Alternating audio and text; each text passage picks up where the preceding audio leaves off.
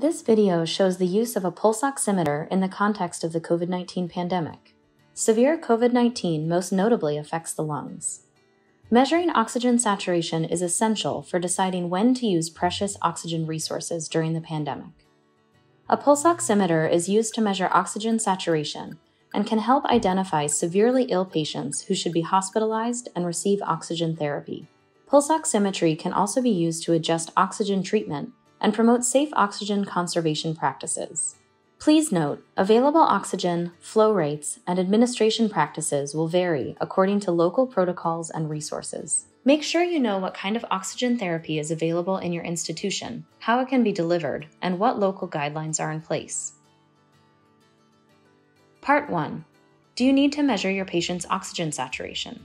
You will need to decide whether your patient should have their oxygen saturation measured. All symptomatic patients presenting for medical evaluation should have vital signs, including oxygen saturation checked. COVID-19 symptoms can vary widely among different patients. Consider these 5 questions to help you assess your patient for respiratory illness. Does your patient have a fever?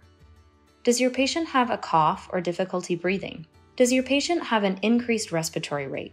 Does your patient have any emergency signs such as obstructed or absent breathing, severe respiratory distress, central cyanosis, shock, coma, convulsions, or uncontrolled vomiting? Is your patient being admitted as an inpatient? Fever. Any known fever over the last 14 days is an indication to measure oxygen saturation. Cough or difficulty breathing. Any cough, difficulty with breathing, or shortness of breath over the last 14 days is an indication to measure oxygen saturation. Difficulty breathing can be any abnormal breathing pattern, including but not limited to breathing too fast, too slow, too deep, noisy breathing, labored breathing, or any pain or discomfort associated with breathing. Increased respiratory rate. An increased respiratory rate is an indication to measure oxygen saturation. This is a little more complicated than the other reasons to measure saturation, as normal respiratory rate varies with age. Let's spend a little time here reminding ourselves of abnormally high respiratory rates in different age groups. In adults and children 16 years of age and older, a respiratory rate of 22 breaths per minute or more is abnormal. In children 5 to 15 years of age, a respiratory rate of 30 breaths per minute or more is abnormal. In younger children from 1 to 5 years of age, a respiratory rate of 40 breaths per minute or more is abnormal. In infants 2 to 11 months of age, a respiratory rate of 50 breaths per minute or more is abnormal. In neonates and very young infants up to 2 months of age, a respiratory rate of 60 breaths per minute or more is abnormal. Any patient who has an increased respiratory rate should have their oxygen saturation measured with a pulse oximeter. Emergency signs. Emergency signs are an immediate indication for admission and resuscitation, including administering oxygen therapy and possibly managing the patient's airway.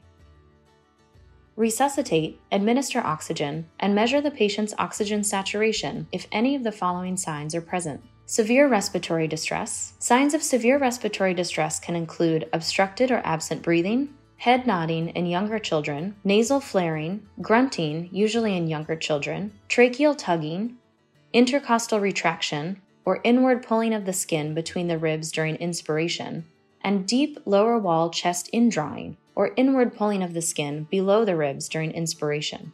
Other emergency signs include poor perfusion or weak pulse, which is a sign of shock, coma, convulsions or seizures, or vomiting all food and drink and medicines. If your patient is being admitted to the hospital with suspected or confirmed COVID-19, or for any other respiratory illness, use a pulse oximeter to check oxygen saturation, along with vital signs.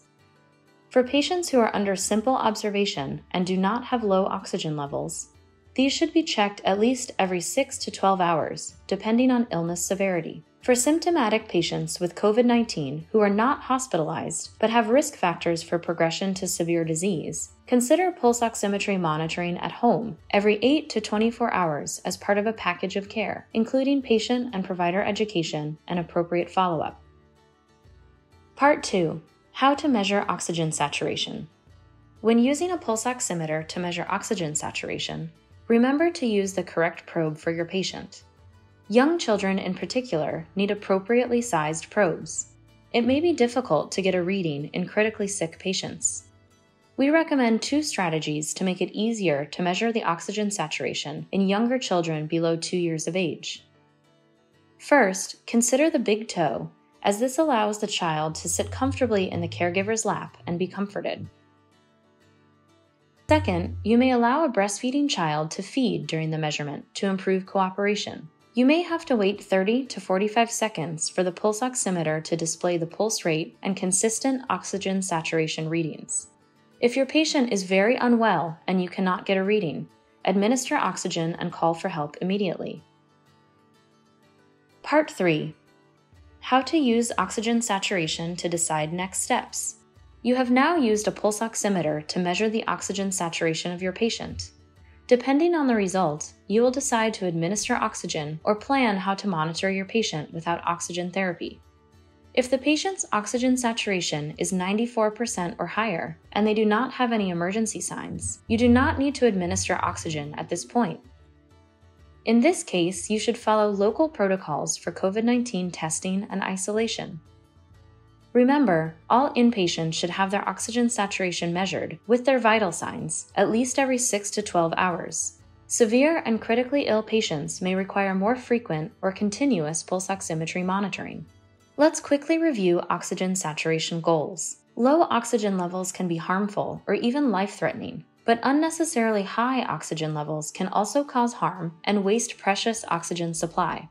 In hemodynamically stable, non-pregnant patients without emergency signs, oxygen should be provided for saturations below 90% and maintained at less than approximately 96 to 99%. In pregnant patients, oxygen saturation should be kept 92 to 95%. And in patients with signs of multi-organ failure or emergency signs, oxygen saturation should be kept at or above 94%.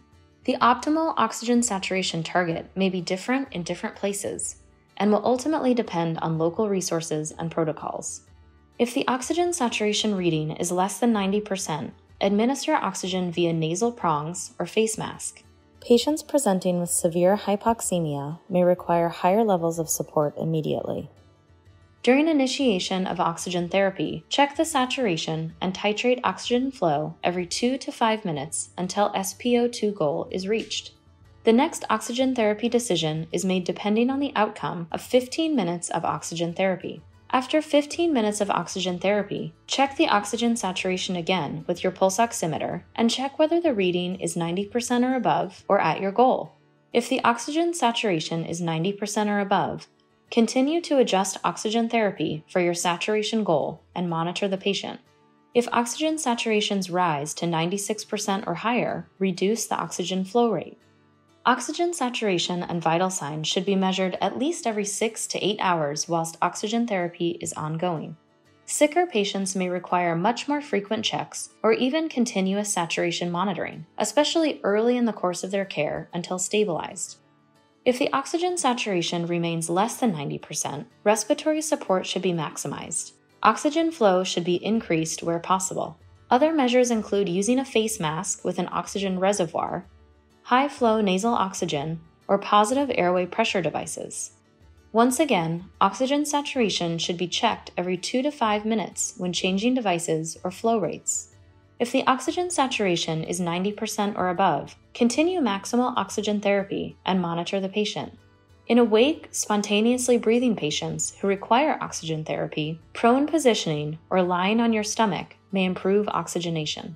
If the oxygen saturation is less than 90% on a face mask with reservoir or equivalent oxygen therapy, consider referral for ICU admission and escalate respiratory support, where devices such as high-flow nasal oxygen or continuous positive airway pressure devices are available. Oxygen saturation should ideally be monitored continuously in severely or critically ill patients, and regular evaluation should be performed for emergency signs or indications for airway management and mechanical ventilation. Oxygen saturation measurement is one of the best tools you have to decide when to use and how to maximize precious oxygen resources during the COVID-19 pandemic. We thank you for all that you are doing for your patients during these difficult times.